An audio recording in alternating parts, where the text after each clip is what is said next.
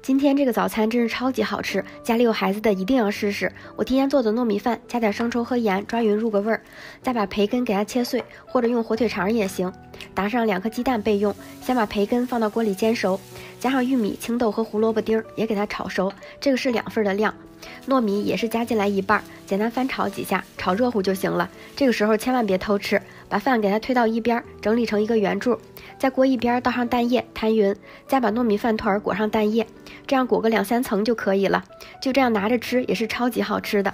我们拿一片海苔寿司，把这个糯米卷给它卷起来，切成小段，这样吃的时候直接拿着吃就行了。挤上一点沙拉酱或者是番茄沙司。我提前预约的八宝粥也熟了，配好的八宝杂粮，头天晚上预约，早上就能喝到八宝粥了。